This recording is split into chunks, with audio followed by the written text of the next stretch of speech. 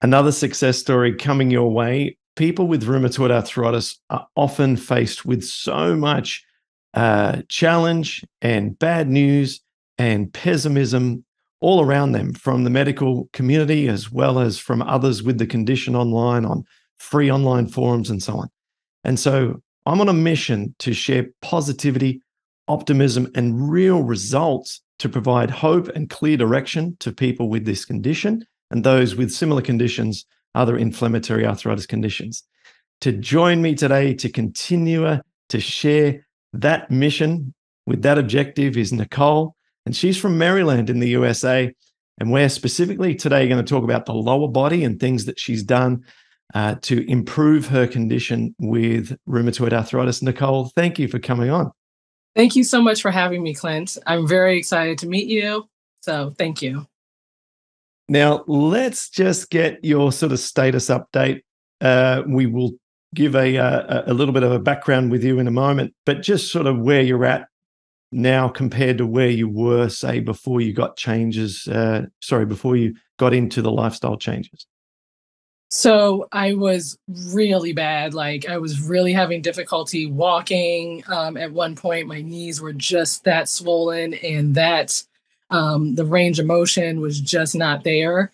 I started this maybe a year ago in October of last year.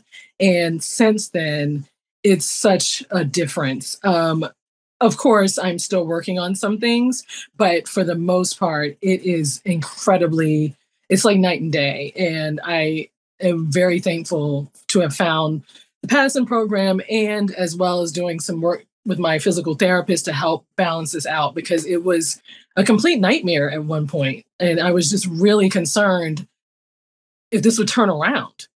Yeah. Where specifically do you have the greatest problems in your body? Which joints? My knee joints and a little bit in my hip joints. I did in the very, very beginning, and I will get into that in a second, but in the very, very beginning, I had a little bit in my wrists. So the range of motion is much better now. It used to be I couldn't move it at all. Now I can, move it and twist it and things. But my knees in particular is where most of my rheumatoid sort of settled. Right. Now, you and I just had a very brief chat before this, and I said that I'd like you to share everything to me fresh. So I know very little other than we're in for some good information. Yes. Why don't we just explore how this came on briefly? And Okay. like we agreed, then let's spend the bulk of our discussion talking about what you did and get into all the details, because with the knees particularly, sometimes they're so challenging to turn around. They're almost like they're as stubborn as the most stubbornest little child ever. So Yes. we'll get into that. Walk us through just the diagnosis and what you did leading up to beginning the Paddison program. Okay. So just very briefly, I was diagnosed almost 10 years ago to the day. It was October 2013. I literally woke up one morning. My knee was like the size of a grapefruit. I had no idea what had happened. I thought maybe I'd gotten stung by something because I had not had an injury or anything. I lived a perfect life, and then I woke up with this knee thing. So went to an orthopedic surgeon, orthopedic doctor on the advisement of my mom. And he drained my knee. And he did tell me then that the fluid in my knee looked a little cloudy. And so he determined from his expertise that this could either be lupus, Lyme disease, or possible rheumatoid arthritis, but something probably autoimmune related. So he gave me a script. I went to a rheumatologist, and straight away the rheumatologist had me tested. And he did say at the time, I had a low level of rheumatoid. And he wanted to start me off on methotrexate. I think it was 12 milligrams at the time. So I'm going to be honest, I didn't stay it on long because it was just the side effects were just so intense for me. The sleeplessness and it was just a lot of, I can't remember all of them because it was that long ago, but I remember, unfortunately, I did sort of titrate myself off without the doctor's knowledge. Unfortunately, I should not have done that. But because I did it slowly, I didn't have like side effects and things. But from there, then I think in combination of that, and I had started a diet change around that time, I think I put myself in remission for quite some time. So I was in remission for quite some time, many years. And then I'd say 2018, 2017 was when it kind of started to hit again. And then soon thereafter, pandemic, the global pandemic, not being able to move. It was really painful at that point.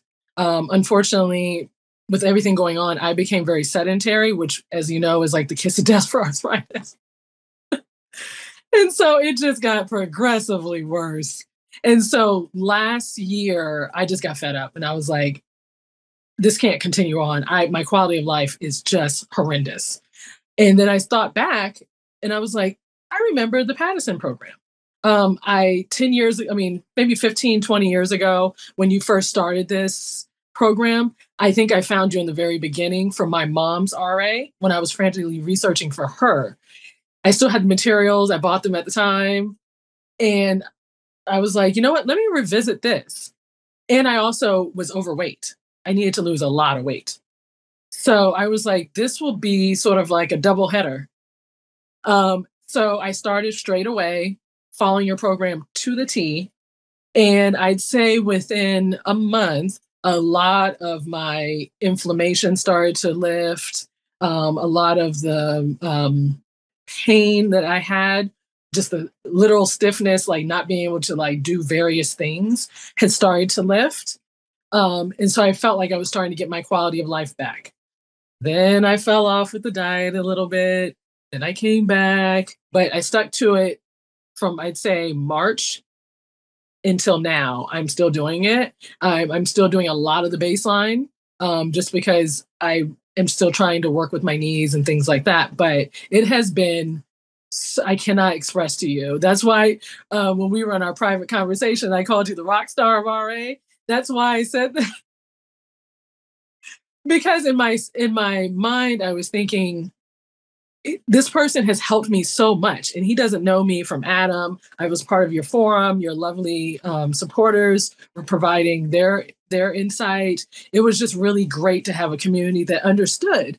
Because even my mom, who has RA, she started taking medications and she had surgeries and stuff in the beginning. So she wasn't experiencing a lot of the pain that I was, and she couldn't understand why I was continuing to suffer like this. And I was just really adamant that I think I can resolve this more of a natural way for me. I have no qualms about DMARDs or anything like that if you feel that's best for you. But for me, I just really wanted to try this a more natural approach. And when I started to get results from the Paddison program, and it looked like a realistic goal, I decided to continue on in this way. Wow, that's awesome. Awesome. So let's now get into some specifics about these results that you've had. Okay. Which area of your body do you think you've seen the most improvements? So I definitely have seen the improvements in my wrists. I didn't have a lot in my wrists, but it was enough where it was difficult to open bottles and things like that. I have no issues at all with that now. Unless if it's a long day and I've like been writing a lot or something to that effect, which I don't do often, maybe it'll be a little stiff. Or if I'm, maybe if you work out a little bit, you're a little stiff. But other than that, my wrists have been perfect. My hands, nothing in my hands. Even with my knee joints, even though I'm still working on them, I can tell the difference. Like I can get up out of a chair with little assistance now. Before I really had to hunker down to try to even get out of the chair. Yeah. So I even I feel like I can even put a little bit more weight on my knees. So like let's say I need to, I don't know, lift something and it's a little heavy. Before it was just impossible. I literally had to find someone to help me. Now I can bear the weight. It'll be still heavy, but I'll bear the weight. So, and it just feels like I can almost feel like the blood rushing to my knees again and things like that, that were just, when they're swollen and puffy, you can't feel anything but inflammation. So, Yeah. We'll spend a lot of time talking about the knees and the hips. Let's just close out the dietary side of things. We've covered this so much on other episodes, so we don't need to go into it again. But for those who are new and this is their first episode listening to watching this, so the program is a plant-based diet with an elimination process so that we eliminate all the common triggers. Obviously, the ones that are eliminated already from a plant-based diet, like dairy, oils, and meats. But we also go into elimination of things like wheat and in the early stages, gluten and even nightshade vegetables, which, a little bit paranoid there without no scientific evidence behind that. However, it's there for the purposes of eliminating all of the common triggers. And then you work through a process through that baseline phase and into a reintroduction phase. So within that paradigm, what would you say has been most effective for you so that those on the program can be reminded of things by yourself that really, really work, that are your non-negotiables? So definitely my non-negotiables are vegetables. One of the things I know I was not doing before, I was not eating enough vegetables. I definitely wasn't drinking enough water. Water and vegetables have made the major difference. I noticed probably within a few days so when you start the program, you're on this sort of juicing situation. So the juicing definitely helped. It immediately, within those 2 or 3 days, lifted a lot of the inflammation. I was also in the very, very beginning eating a lot of fruit because I was thinking, oh, it's natural, things like that. Oh my God, what a mistake. I think the sugar, my body doesn't handle it very well. It was causing a lot of puffiness. And I decided to just switch it up, go back to the vegetables, and it made a world of difference. Literally within a day, I noticed the difference. So the vegetables, definitely was only drinking a few cups of water a day. It's kind of embarrassing, but now I drink close to a gallon, as much as I can get in, closer to a gallon. So at least 2 liters usually. Even that's in the starches. I was, unfortunately, I'm from the low carb era, when I, in my 20s and stuff, I did all of that. I'm in my 40s now. And I just was afraid of carbs. I was just like, they tell you like, oh, stay away from the carbs, eat all the meat and everything. I was afraid of the carbs, but the sweet potatoes I can handle no problem. Various forms of rice I can handle with no problem. I can handle beans. I can even handle oatmeal. I never had an issue with oatmeal. I know a lot of your clients have had some issues with oatmeal. I did take the advice of one of your past episodes, one of your past interviewers. She definitely said she used to have a green juice with her oatmeal, and it helped her to handle it better. So straight away, when I wanted to try the oatmeal, that's what I did as well. And now I don't necessarily need the green juice with it. I know, but I still often have it either before or after the oatmeal. Yeah, this is a strategy that I've used for a very long time. If you have something that is raw and rich in enzymes and rich in antioxidants, I call it cheating the food that you're trying to get into your diet. So I used to eat French fries alongside a bag of raw spinach, baby spinach. Oh, wow. And yeah, I could eat a whole bowl of French fries as long as I ate it with spinach. That's interesting. Yeah, yeah. So there's been studies on this, which I discovered years after I was actually doing that. And the studies show that we have basically a net result of antioxidant status after a meal. So it's like a chemical experiment that we're doing each time we eat, where we've got a mixture of all these different chemicals going into a Bunsen burner into like a test tube, say something. And you've got all of these chemical interactions going on. And if there is a inadequate amount of antioxidants to counteract the free radicals that you've consumed, then you have a net amount of oxidative load afterwards. And this is certainly the case if we're eating deep fried foods, which are so potent with free radicals. So they call it the postprandial net antioxidant status. Postprandial meaning after you eat in scientific terms. Yeah, and so what you've found is that you've just applied some a different chemical constitution with your meal, and the result was positive. So absolutely, we eat some raw, enzyme-rich, antioxidant-rich foods or drink, in your case, with the meal that we're trying to get in, and it helps cheat it into our diet. That would explain why I have veg at, well, I try to eat, I don't necessarily follow the 3 meals a day thing, because I do a little bit of intermittent fasting, but I do have at least 2 meals a day, and with each one, I definitely have like a salad or like a side salad or some type of veg or something, and I just have found that has been, like you said, the cheat code for me. And that was not only to help me get more veg in, which I also didn't love the taste of veg at first, so that was sort of to help, like when you have a little kid and you have to sort of, you can have the French fries if you eat all your spinach, type of thing. So I had to trick myself into that. So I still use that on a regular basis. So that has been the major thing. And it helped me shed the weight I needed to lose. I'm still working on the weight I needed to lose. I had a massive amount of weight I needed to lose. I've lost 50 pounds so far. Congratulations. That's fantastic. Thank you. Thank you. And so, as you know, having that amount of load off the knees in itself is a big deal. So exactly. Yeah, exactly. Well done. Yeah. No, that's tremendous. Thank you.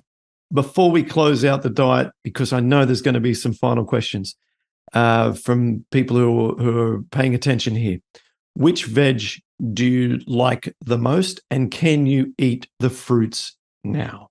Oh, okay, sure. So the veg I like the most, I tend to stick to broccoli, cauliflower, and I'll just, either roast in the oven, or sometimes I will chop up in my chopper and add that to the salad raw. So I'll have that.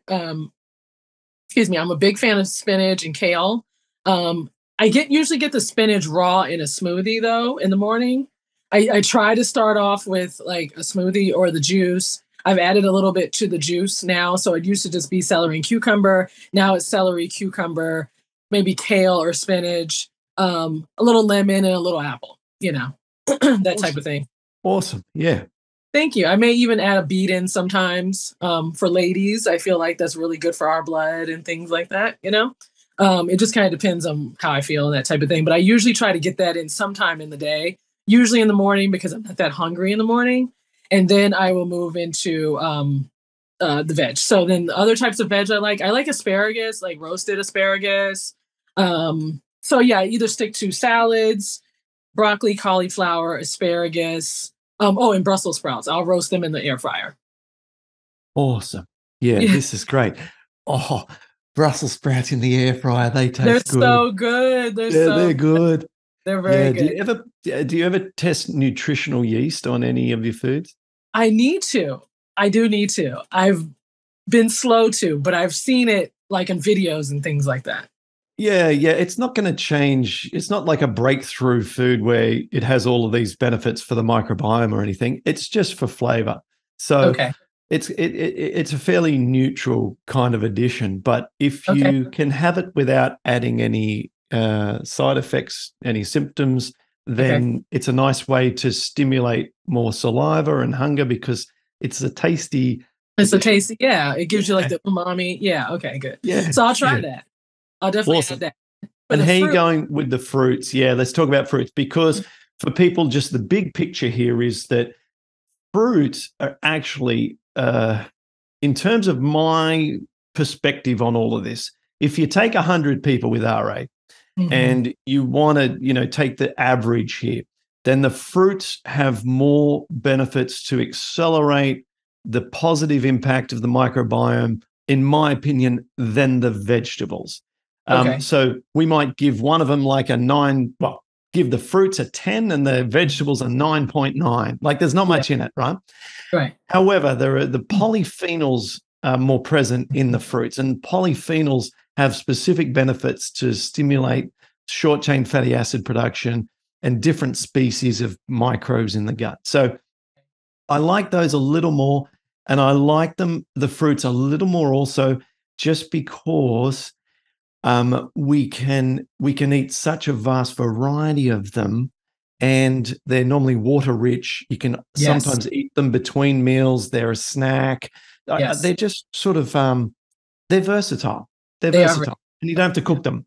So there's a Yes. lot of yeah. So now I just Like wanted fast to food. yeah, I just wanted to put that part of the in the question, right? So that everyone can get a position of like the science and my opinion on this Okay. before you then give us where you're at with them. So with fruit, I can tolerate it now, but I try to stick. I'm still a little nervous. I'm going to be honest. So I try to stick to including it with the veg somehow. So I'll have it, like I said, in a drink, like a smoothie or a juice. Um, I will also have a bowl of fruit. So, like, let's say it's end of summer here in the US. So, I've been having watermelon and cantaloupe and apples and citrus fruit, but I try to include them. So, like, the citrus fruit, I'll probably add to the salad. The apples, I'll cut them up and have them, but then right behind it, I'll wait till dinner. So, it's like an appetizer for dinner. And I know I'm usually having a salad with dinner. So, I'll in sequence, I'll have the bowl of fruit, maybe wait 30 minutes, have the salad, and then have the rest of any cooked meal I'm having. If I am having melon, I've heard that it's not good to really combine melon with a lot of things. So I'll try to eat that by itself. But again, I give it about a half an hour, then I move into other things. But I try not to just have it just strictly alone. I am a little nervous to do so still. I went on family vacation and I was eating apples at the beach and things like that by themselves. And I seemed to be doing okay, but I was just nervous, to just have Totally. them straight away. Yeah, yeah. We develop these paranoias and Yeah, I this know. nervousness. Yeah, yeah, totally, totally. And I'm always making small adjustments and experimenting years and years, 17 years after I was since it's been diagnosed. And what I've enjoyed recently is observing that food combining, as long as you stay plant-based, as long as you're staying within the paradigm, Okay. um, it interestingly for me has no effect on digestion or the way energy levels or the way I feel. And so I'm enjoying having like the Nicole approach, which is putting some chopped up pears or chopped up apples or mandarins, whatever, in the salad, Yeah. and then eating that alongside a main meal. And Yeah. even I have a few pistachios each day at my lunch just for a little bit of bulk, a little bit more. They're obviously a treat as well. So, and I'm observing that all of that together combined, Mhm. it just it feels effortless to digest and feels Okay. good. Okay. Well, Yeah. that's So yeah, I kind of do what you're doing as well. okay. All right, great. Well, double thumbs up there. Let's Thank now you. talk about knees, and I Mhm. want to let's talk about how, but what they looked like, and then what you did that began to improve them. Not we've talked about the diet. Let's talk about the physical therapy, the Yes. movement, what irritates them, and just the chronological journey of improvement with your knees. So it was really bad. I had really, I feel like my physical therapist, what did she say? Oh, muscle atrophy. I really unfortunately had some muscle atrophy. So, not some, a lot of muscle atrophy. So when I first started going to my physical therapist, earlier in the summer, so like May, around my birthday, I could barely, like, if I'm sitting here in a chair like this, I could barely lift my leg just straight out. It was just so inflamed and just stiff. Um, so working with her, she had me start literally on my bed. Don't even try to get down on the floor or anything. Just on my bed. She gave me, well, she suggested like a band, an exercise band. So I'd put it around my foot, and I'd literally use that to help me lift my legs. I did that. I did pull-ins. If my legs were straight, I'd pull in with the band. So I literally had to start from the bare bones. I couldn't even do calf raises at the time. It was just too much weight on my body. I'm sorry, on my ankles and feet and things like that. So I literally started like on the bed doing clam, the for your inner thighs and your hips and things, because we also realized, I didn't know until I started to see her, that I was never knock-kneed, and it started to cave in where I was becoming knock-kneed and my hips were like getting weak. It was really bad. So she had me starting with, like I said, the quadricep lifts in the bed, the pull-ins in the bed, and then side leg lifts with just my body weight, that type of thing. Just do that in the bed a few times a day. I work from home, so I could literally leave my office, go to my bed, do those for a few minutes, come back. So that's where I started in May-ish. Just hold there for a second. This is Okay. wonderful information, because some people look at our lower body workout in our materials and they may be in a position like you and say, I don't think I can do much of that because maybe Yeah. I'm carrying a bit of extra weight, or maybe Yes. my rheumatoid is so severe. So Yeah. do you think that that was a good place to start for you? And was that effective enough? And we're talking about here using a band to pull one straight leg up and lower it Yeah. back down again, to Correct. pull your knee up towards your shoulder on the same side with the assistance of the band, and then lowering it Yes. back down again, and then doing, as you say, the clamshells, Yes. or I think it's like the Jane Fonda leg lift, Yeah, the exactly. exercise videos from the past, Yeah. just to strengthen your side glutes. Yes. Yeah. And so you started with that. And yes, exactly. And then she also told me to turn over onto my stomach, use the band to sort of help me pull. And it gets a little, you have to have a little bit of flexibility, but try to put the band on the bottom of your foot and use it to pull up. Because a lot of times in that case, you have weak gluteal muscles, you have weak Yeah. hamstrings, weak quadriceps. You just literally sort of need to do everything. So yeah, all of that combined, I feel like someone that's starting from the bare bones, they're going to even be in pain doing that. But if they can just, unfortunately, you have to recognize you're going to be in pain because you haven't been active, So you're just going to have to kind of wince through it at first. But honestly, I could be different, but I know for myself, within a week or so of doing it, it really started to loosen up enough where I felt like I don't need the band assistance as much. My range of motion was increasing. So maybe before I could only lift my leg up just like a couple inches off the bed. Now I can really lift it up high. When I was pulling it in, I couldn't go all the way back towards my hip. I could probably only get it like a little bit of halfway through. I did that. I also was doing, she calls them quad sets. So you literally just lay your legs out straight and flex your quadricep muscles and release them. So hold for 2 seconds or so, release. I think that was very helpful because her main thing was since I have bone on bone essentially in my knees. So I'm going to have to do even more to support the muscles around the knee to help stabilize them. So we're still kind of working on that, but such an improvement. I mean, getting out of the chair was like, oh, it was just so bad. It was really Yeah. bad. That little insight that you just said was beautiful. When we have the compromised knee, it's harder to build the surrounding tissue and muscle mass. Yeah. However, we actually need more of it than the average person to Yeah. take the load off the compromised joint. So Yeah. we have a steep mountain to climb to get Yeah. there, and then we have to find another level above that to avoid the ongoing pain and discomfort Absolutely. that's there.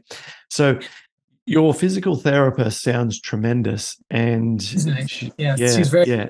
I mean, even she was shocked a little bit at first, how much work we had to do. And not shocked and judging me or anything like that, but she was just like, gosh, like, okay, like every time she thought she was starting from the basics, we had to go down even a level. So I do appreciate that she was willing to understand that this is inflammatory arthritis. We need to start from the bare bones. And even what you consider the bare bones, come on down.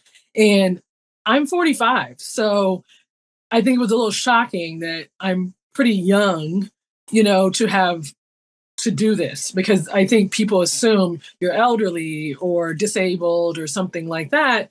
But I, once you move past the embarrassment and everything, you have a good physical therapist that is willing to work with you. I think it makes such a difference. Yeah. And the embarrassment goes away really quickly when you find a set of exercises that are working for you, no matter how simple they are. Yeah. And it gets replaced with, I've got this, and this is actually a path forward. And it's very exciting, isn't it? It's very exciting. And to be honest with you, I did not know this is where how I got here, because I was thinking I'm in so much pain. Don't stress the muscle, don't stress your joints, do all this. And honestly, I learned from you as well as a physical therapist, like, sorry, that was poor advice for yourself. And actually, the way to have less pain and have increased quality of life and range of motion and all that kind of stuff, you have to exercise the joint. And her motto is motion is lotion. So she's like, don't forget motion is lotion when I leave the office, So yeah. I love her. Yeah. I know. Yeah. She's She's awesome. also a Nicole. I call her Dr. Nicole. Here's Nicole as well. Okay. Yeah. Yeah. Awesome. Okay. Great. Now, so you've started on the bed. You've done the Yeah. band exercises. You Yes. mentioned a moment ago that it took about a week, and then you're starting to realize some of them I don't need the band anymore. And Yes. then you've thought to yourself, okay, what's next? And what was your progression through this? So then from there, like I said, I didn't really need the band for some of the exercises. So then I'm still on the bed doing them because I'm not confident enough to get on the floor yet. I can get on the floor, but I'm not confident getting up from the floor. so I'm still on the bed, and I just started to do the exercises without the bands. And then from there, I moved to YouTube. YouTube has a lot of senior workouts, chair workouts, that type of thing. So I started with the chair workouts in between I only saw the physical therapist once a week. So she would give me rehab exercises, which were things like various stretches. All the exercises I mentioned were her exercises. Also, now I can do calf raises. The calf raises actually made a lot of a difference, because I think I was really weak in my ankles, and I also have a flat foot. So trying to work on the mechanics of my foot, doing a lot of doming with my feet, um, uh, the ankle circles, sitting down in the bed, doing some stretches, the calf raises. The calf raises, surprisingly, I don't know, it seems like to wake up the leg a lot. I don't know why, but it seems to wake up the leg a lot. So I do that. I have not gotten to the gym yet. I still just work with bands. I do dumbbells.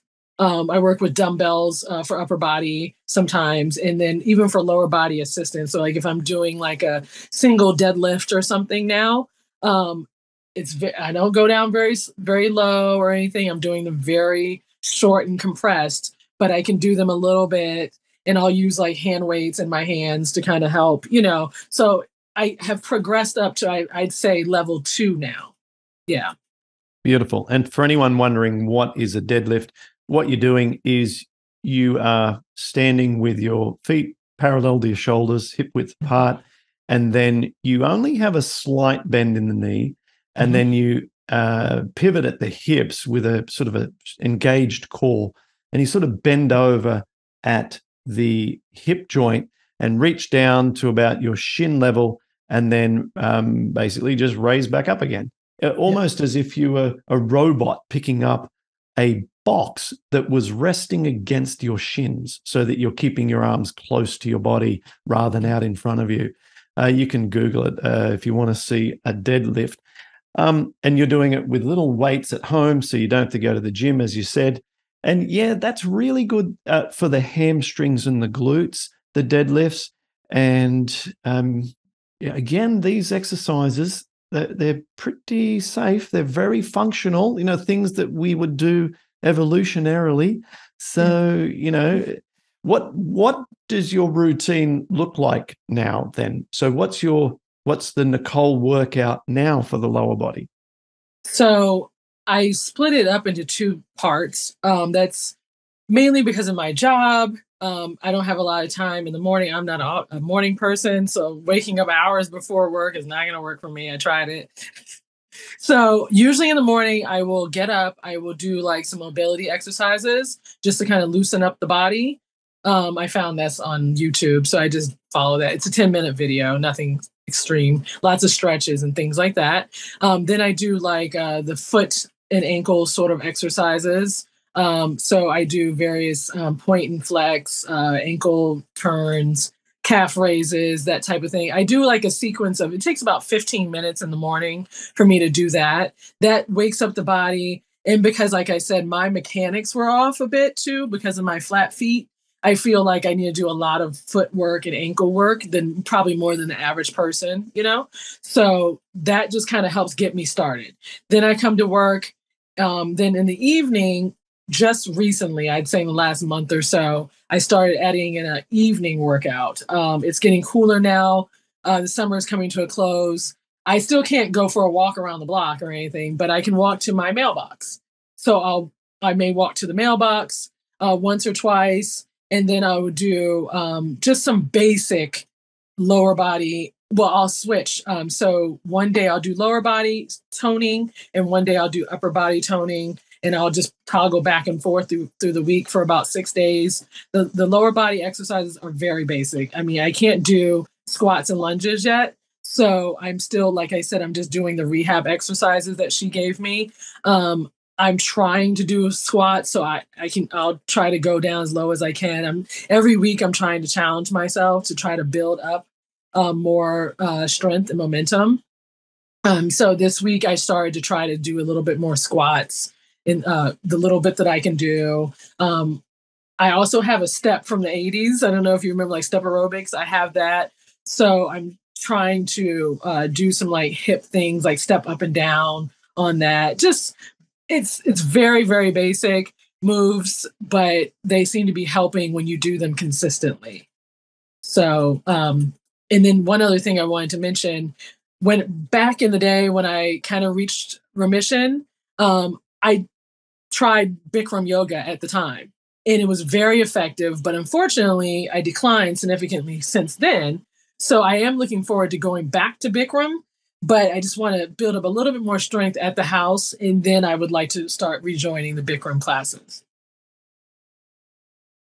For me, it feels like, if we looked at a spectrum of where you were to the potential of where you can go to, and we'll say where you were, let's call it a zero, like almost immobile, Yeah. 50 pounds heavier than where you are now, Mhm. only able to exercise on the bed, compare, and let's say you've gone from that zero position, and let's say where I believe you can get to is a 10. Okay. I think you're still only at like the 3. I know. Yeah. So, and yet that 0 to 3 is life changing. It Yeah. took forever. It was life changing. Yes. But my what I'm trying to say here is words of massive encouragement, which is you have got so much more potential ahead of you here. Okay. So much, many months of exciting progress here, because once you can lose a little more weight Mhm. and build a little more strength, Mhm. you'll see that the inflammation goes down further in those knees, that your range of motion increases, which, by the way, only increases with strength. You don't get range of motion by stretching. You must build strength. And what happens is then the connective tissue becomes less inflamed, and the joint allows more range of motion. It's like the joint has a built-in protective mechanism, and it will Okay. only allow this increased range of motion once there is supportive structure around it. Otherwise, all the stretching in your life won't increase that range of motion until the Okay. joint feels safe. Okay. Okay. So like you can go from 3 to a 10. And if you strive for a 10 and hit an 8, and then what you're doing is you're at a gym or you're at Bikram, you're doing a lot of the postures to the limit of your own expression, whatever that looks like, but you're in them, you're in the game, you're building strength and mobility. Like the future is very, very bright. Oh, good. Thank you. I'm happy to hear that because, I do feel that now, but it was so daunting and it just seemed like this would never. My mom was really concerned that I was going to end up like in a wheelchair or something to that effect because it just seemed like nothing was working. But if I was completely honest with her, she doesn't live in the same state that I live in. I was not exercising like I should have, as we know now. So if I had been exercising to the level that I should have been, maybe I would have seen a quicker turnaround in terms of my knees. Besides, the first thing I really was passionate about was getting this inflammation down because I felt like if I can't control this inflammation, I can do all the exercise in the world. It just didn't seem like it was going to be that effective because it was just so inflamed.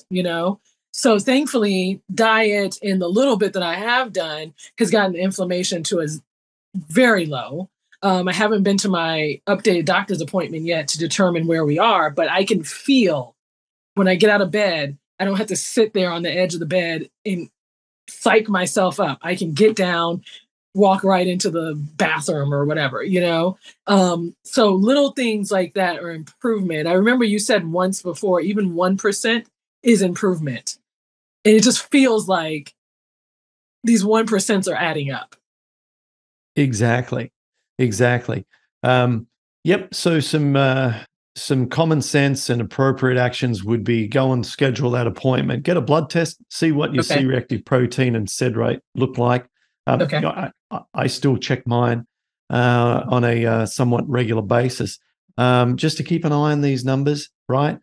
And keep in mind, though, when you are checking them, that there are a lot of other factors other than synovitis which can bump up C-reactive protein, especially like tendonitis is like if you press around the joint, not in the joint capsule, but above the knee on just around the sort of the top around the kneecap, if there is some tenderness there and some sensitivity there, that is not synovitis, or it very well may not be synovitis, but that's going to throw up the markers as well. But that's the stuff that can be completely eliminated, if I'm bold enough to say that, with the right lifestyle approaches. Okay. So, that stuff that isn't the autoimmune disease driven inflammation.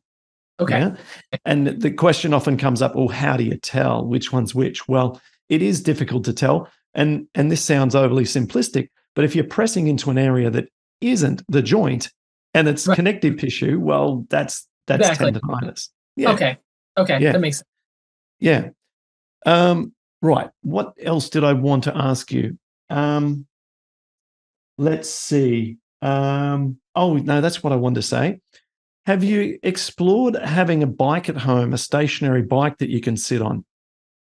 I forgot. I do. I have one downstairs. Yeah. I bought one. I wasn't using it that much, but I was just thinking literally, so we're on the same wavelength this week, I'm going to start getting back on it. I feel confident that I feel like in the very beginning when I was really just not well, I could barely turn those pedals. I feel very confident now that I have no problem turning the pedals, and I can probably even do a 20-minute, 30-minute, I'd say 20-minute bike ride. I think I can handle. So I was thinking about incorporating that in the coming week.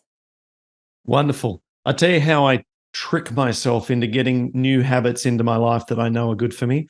So what I would do is I would get a fresh sheet of paper, and then I would write day at the top, like a basic little table. And I would put day 1, 2, 3, 4, 5, 6, 7, 8, 9 to 30 at the bottom, just with pen, right? Take 2 minutes. And then I would write next to it, I would write stationary bike time, and then I would write 1 minute. And then the next day I'd write 2 minutes. So literally you get on, and after 1 minute, you have to get off. Okay. And you actually think, well, that's a joke. Like it's only a Yeah. minute. But the thing is, it actually makes you want to get on there because who can't do something for a minute? And Oh, then the right. next day you do it for 2 minutes 2 minutes. and then 3 minutes and then 4 minutes and even 5, 6 minutes still feels pretty easy. And by Yeah. the seventh, eighth day, you've built a habit. And then you're in the habit because it's just so simple to get That started. makes so much sense. I will absolutely try that this week. You may actually want to even back it off a little bit. And once you get to day 7, make it 7 point, even like start the increments to be less because once you get to 10 minutes, it actually becomes it's kind of challenging after 10 minutes if the resistance is kind of high. Okay. Okay. That Yeah. makes sense. Yeah. Okay. I will try it that way because I operate very much in that way with other parts of my life when I'm trying to make a habit. So that makes sense. I didn't even think about that. So I will try it. Yeah. And you'll know straight away if you hop off after 1, 2 minutes on day 2 or 3, whatever, and you think, you talked before about feeling the blood through the knee. That Yeah. feeling of Yes. I'm getting some activity through the knee that feels Yes. nurturing. Yeah. Yes. Exactly. That's what the bike is so good at. So Okay. yeah, yeah, Okay. do that. Okay. I'm See how you go. excited. Yeah. I'm Yeah, excited about yeah, it. Yeah. awesome. Nicole, I might wrap it up there because I think that's a lovely place to end. And I'm really, really excited for where you can take this. And it's so valuable for you to share your experience, which is starting from a really challenging position Yeah. and getting to that sort of state where your quality of life's much better. The inflammation in your knees is way down. Your wrists are now moving freely without pain. And just knowing that this moment, just this stake in the ground of your life has so much potential and hope and chance of further improvement. That's a wonderful time to have a conversation like this. So Yeah. I really want to thank you for all you've done and what you've shared. I thank you so much for having me and for your valuable advice. I really appreciate it. Thank you so much for your time.